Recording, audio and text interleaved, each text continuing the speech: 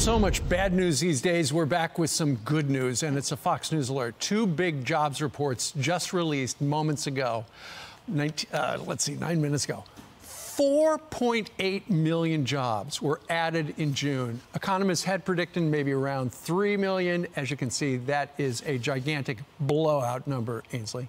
That's right. The national unemployment rate dropping from 13.3% in May to 11.1%, Brian. Yep, the weekly jobless claims report also out. Just over 1.4 million Americans filing for unemployment last week. That's a little higher than what some economists predicted. More than 48 million Americans have filed for unemployment since the start of the pandemic. Let's bring in Senator from South Carolina, Lindsey Graham. Senator, first off, your take on this and what it means for another rescue package just on first take. Well, it means we need a rescue package that would hit the gas to make the economy grow faster. This is really good news. It means America is coming back economically.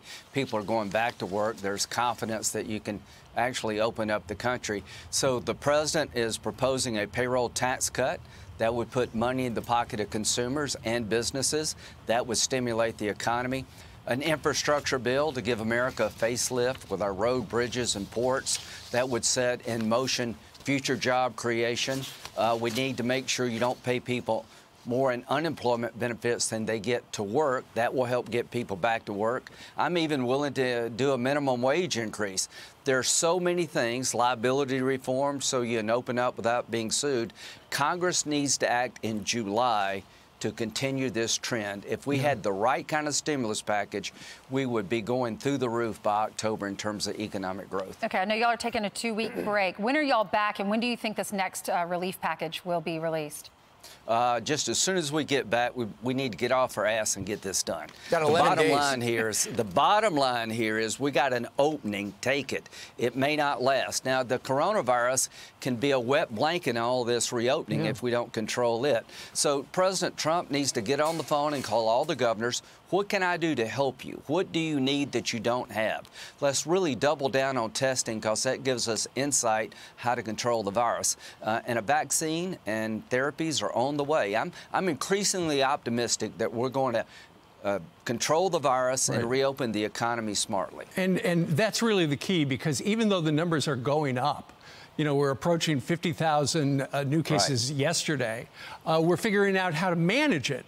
And, you know, with social distancing and masks and pharmaceuticals and things like that. So when you look at that and you think, you know, we shut down the whole world for the most part for about 100 days.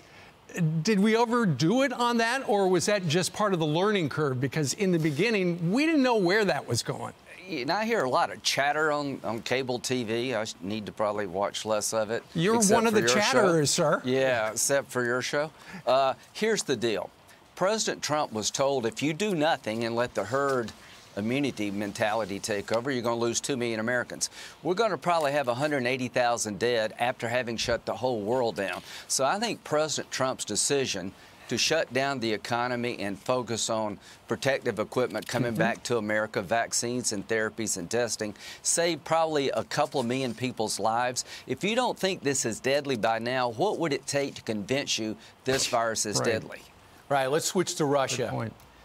Beth Sanner is the president's briefer, and Beth Sanner did not verbally brief the president on the threat of the Russians, if the fact is proven correct, the Russians giving the Taliban money to kill Americans.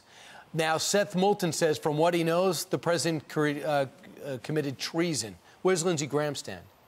Well, I don't know if Congressman Moulton has been briefed, but I would say I'm a fairly hawkish guy. Would you agree with that principle? Absolutely. That Russia's been up to no good in a lot of different places, and I have a whole lot of affection for Putin's Russia. But I do understand the military. I think the system got it right. You had contradictory intelligence. We increased force protection just to be cautious, but I can't imagine briefing the President of the United States about this allegation given the nature of the intelligence. Now, where were all these Democrats when Benghazi was on fire, when they were calling for help from the consulate? The President of the United States, Obama, was briefed and went to bed and never called anybody for a day and a half while our people were being slaughtered in Benghazi. Where's the outrage then? The intelligence here, in my view, does not justify a nation-state conflict with Russia. Yeah. Well, you were briefed, though, right? And what did they say? Yes, I was briefed, and I asked a lot of hard questions. And, you know, you don't tell the President of the United States everything you would tell a second lieutenant. Right, exactly.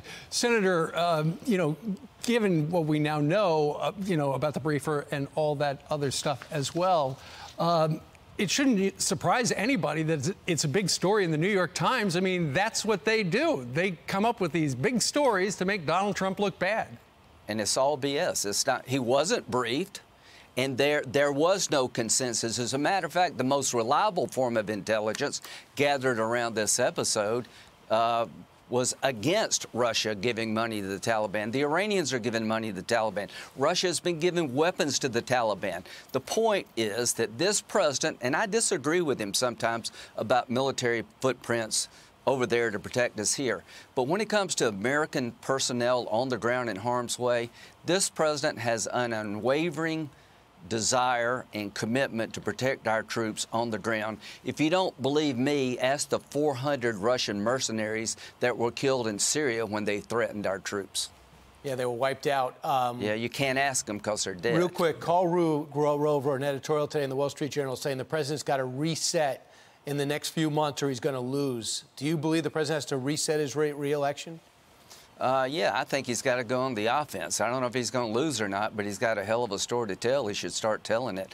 You want to bring back protective equipment in this country from China? I got a bill that would give a tax credit to make PPE here and put it under the Berry Amendment, treating it like military uniforms, a national security asset.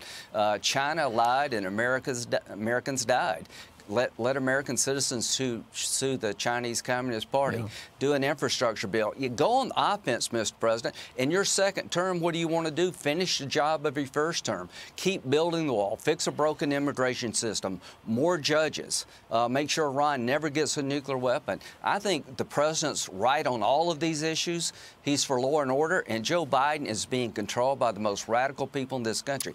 This election is still Donald Trump's to lose, but prosecute the case, Mr. President. Hey, Senator Graham, before you go, I saw you played golf with the president over the weekend. Who won?